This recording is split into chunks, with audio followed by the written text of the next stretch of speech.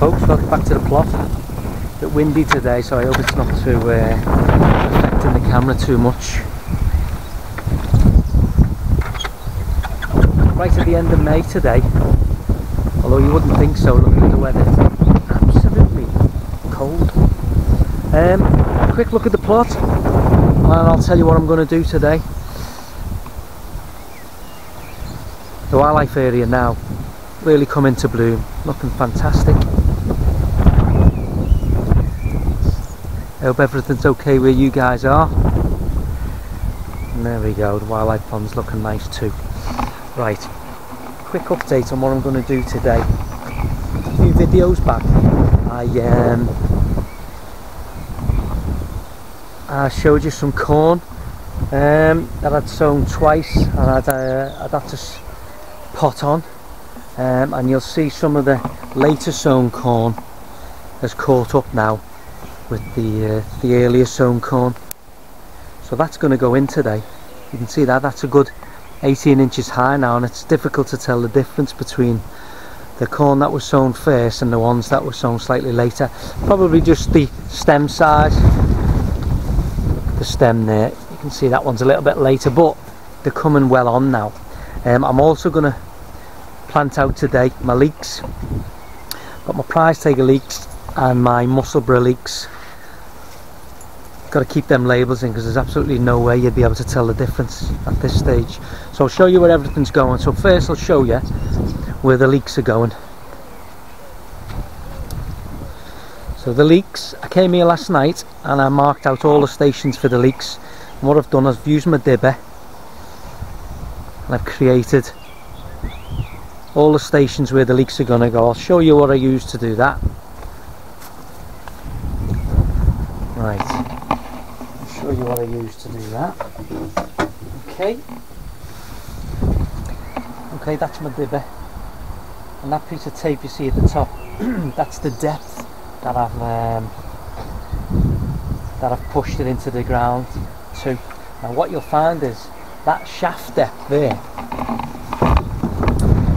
that shaft depth that you can see is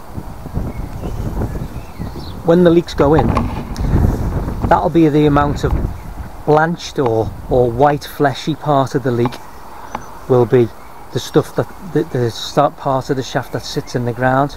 So the stem that sits under the ground will be blanched and be white, and then everything above that line will be your green foliage and your leaf, and depending on how deep you push it, that'll determine how much of the blanched white flesh you get. Also, if you look at the thickness of that will be the thickness of the leek when it's ready to harvest, round about that. Because what you tend to do is you create the hole like that, you drop your leek straight in and water it, and you try and keep that hole intact, and then the leek itself will grow and expand to fill the size of the hole, and that's how you get a nice thick stemmed leek. Well, that's the plan anyway. So that's where the leeks are going. And then over here is where my corn's going. Now corn is wind pollinated, so you always want to plant them in blocks quite close together. And on a day like today, a breezy day, when they are ready to pollinate, it'd be ideal for them. So I've marked out some of the stations here where the corn's going to go. And I've got a block there of what have I got? I've got 1, 2, 3, 4, 1, 2, 3, 4, so 16 stations there, and that's where my corn's going to go. As I say, in block form, almost like a grid. And then in this area here, that's where I'll put my pumpkins, and also a couple of pumpkins over there, and that's the Three Sisters method. So we'll have corn or maize, we'll have pumpkins and squashes. As you can see there, I've got a courgette, or for you guys in North America, a zucchini plant, and then I've got my beans there, and as I say, the pumpkins will spread throughout all of that area and hopefully we'll get a decent crop. So that is the plan. for this morning at least, and then I'll see what else I can get on. So I'll set the camera up and I'll show you how I'm going to do that. So I'm going to crack on with that now, so I'll see you in a minute. Right, welcome back guys. Before I do my corn, what I need to do is I need to split the leeks into individual plants. As you can see, they've all been sewn together. The best way of doing that is to soak them in water for a while in order to loosen up the soil around the roots, and then you should be able to tease them apart. So at this point it's important to make sure I don't mix my leeks up. These are my leek mussel breath. So what I'll do is I'll throw the label in the truck with the water, and then try and separate these. Hopefully they'll come out in one. Oh yeah, perfect, there we go. You see that? You see how well developed the roots are there. So I need to somehow pull all these apart, and as I say, the best way of doing that is to give them a good soaking in water. So pop them in.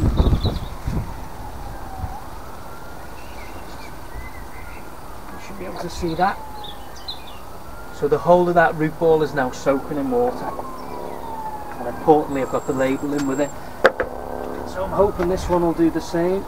So these ones are my prize taker leeks. Again, try and pull them out. Lovely.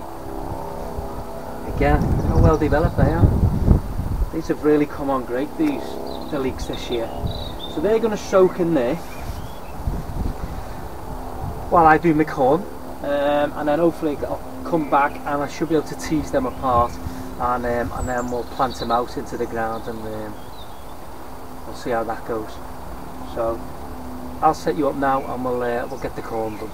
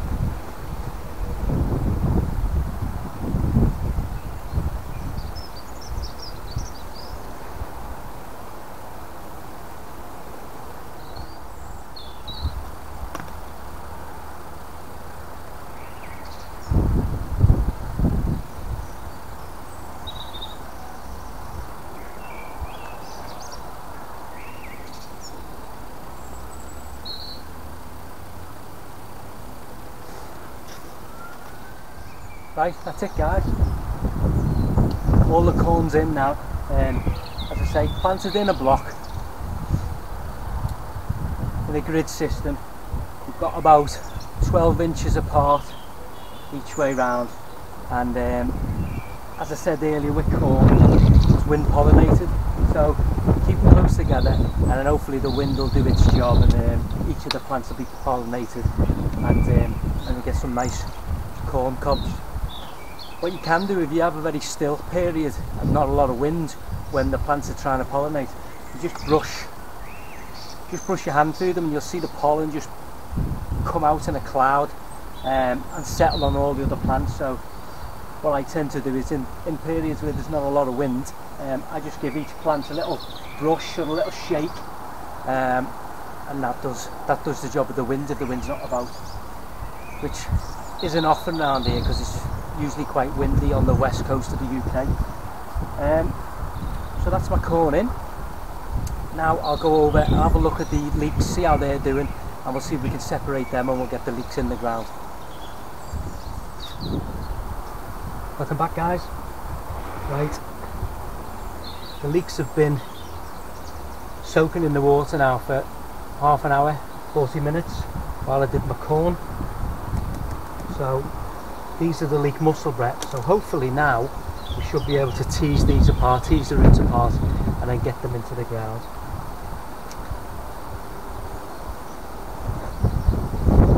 So bit by bit, just got to try and break this up now. It probably needs to soak a little bit longer than this, but we'll see how we go.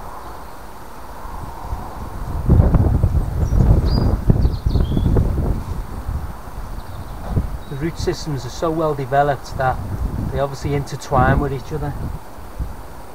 Makes it really difficult to pull them apart, especially if it's dry, so you do have to soak them. I probably could have done with soaking them a little bit longer, but we'll see. We'll see if we have any luck here.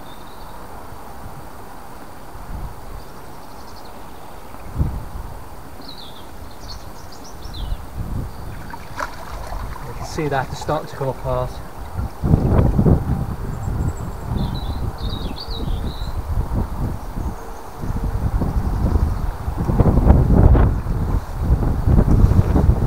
That this is great viewing.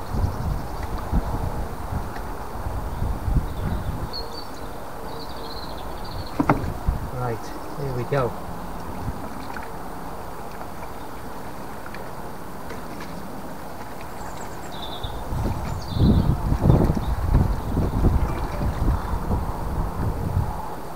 Now look at them.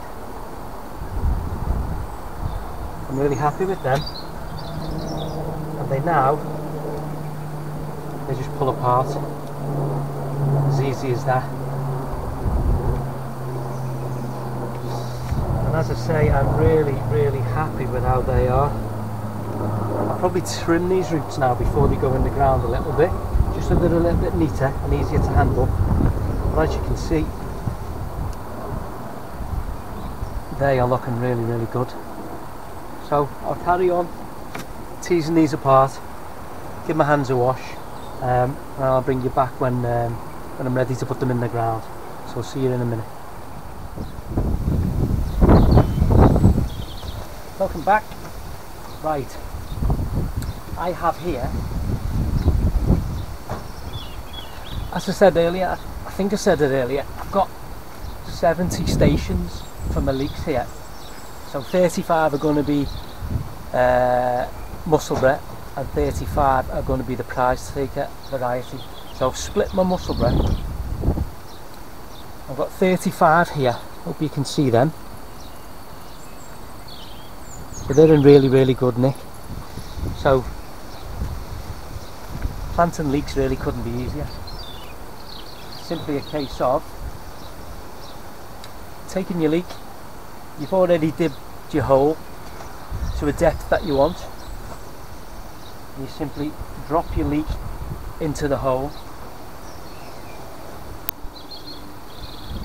like so.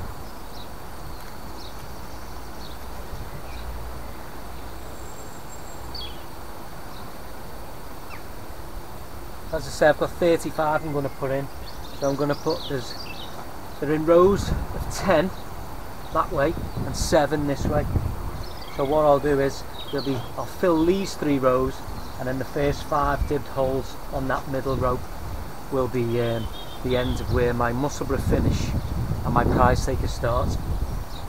So you just simply drop them in the hole, and then these guys, when they grow, they should flesh out to fill the size of your dibbed hole. I mean, it doesn't get any easier than that, really, does it? I'm just going to drop these in now, just these few, just so I can show you. And then what I do then is you want to just fill the hole with water, which will allow some of the soil to drop in around the roots, so the roots can take a hold and firm themselves in, but you don't want the hole to collapse. So don't do it when the soil's dry. Make sure, we had a good downpour of rain yesterday, so the dibbed holes, which I did last night, the form is kept really well. But if you now flood it with your hose or with your watering can, too much of the soil may well drop in. You really want to keep the form of that hole. So the best way to do it is, rather than just watering the hole of the bed, is to water directly into the hole. So what I do is I just tape an old piece of hose, hope you can see that, so an old piece of hose which I can then direct into the hole itself and fill the hole.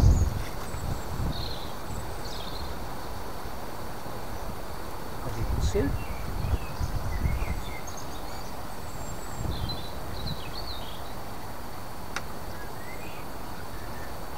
I'll just do that for all of them. Put it right up. The water will drop down eventually, and it'll take down with it enough soil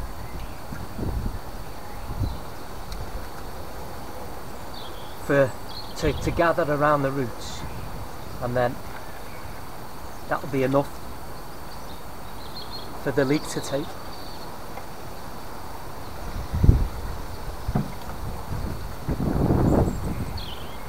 Do these other few and then I'll bring you over and show you.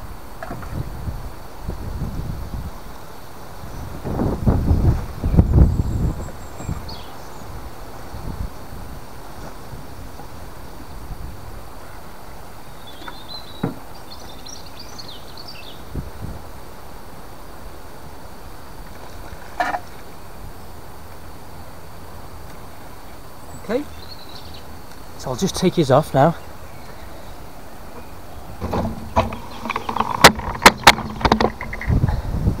And you can see how that looks. So each leek dropped in, you can just see the water level there. That'll eventually seep down and take enough of the soil with it, but without collapsing the dibbed hole. Because if you collapse the dibbed hole, you're not going to get nice fat leek shafts. There we go. That water will seep down. Now what I'll do now is I'll do that for the rest of them. As I said, I've got 35 Musselburgh here, and I'll do my 35 prize taker there, and then that leek bed will be done for the year. So I'll get on with that now, and as I say, and then I'll bring you back. So you go make yourself a cup of tea, and I'll be back in a minute. Hey guys, welcome back. I think I went a bit mad with the leeks. These are all my spares, and they're my spares as well. So a lot of the other plot holders are gonna get free leeks today. I've already sent some down to my plot neighbour Wendy, who needed some. So I'll just show you the bed now because that's done. You see Dotty there having a sleep and keep them warm, because even though it's the end of May in the UK, it's really not warm at all. It's only about 10-11 degrees, but it doesn't even feel like that because that wind has got a proper bite to it. So right, here we are over by the leek bed. I'll just show you that. So that's all done now. All the leeks are in. You can see there, just as I showed you earlier how I do them. So there's my leek Musselburgh, 35 that way, and then we've got my leek prize taker, 35 there. So they're all in their individual dibbed holes, watered. I just hope the birds leave them alone now. So that's me done for the day. You've seen the leek bed. I also did the corn today. I'll show you that. I haven't watered them yet, so I'll just take you over here. I'm going to water the corn. I've got 16 corn stalks there. I'm saying they're quite well on. So the rest of this bed here will be pumpkins and squashes. I think I've got another courgette to go in. I've got a courgette here that went in a couple of weeks ago, and we're already starting to see some fruit. See that there? Oh, and the sun tucked away there, so that's coming on well. So I'm really happy now. That bed's almost full. We've got the corn, the pumpkins will go in, the courgettes are in, the dwarf French beans are doing fine, and then we've got our Kelvin and Wonder peas, our Monge 2 and our early onward peas. So this bed is almost full now, and then on the frame we've got our climbing French beans. They're called Blue Lake. So they're all doing well as well. They've all taken, making their way up. I've got a little bit of string here and there just to give them a helping hand. But yeah, that bed's almost done now, so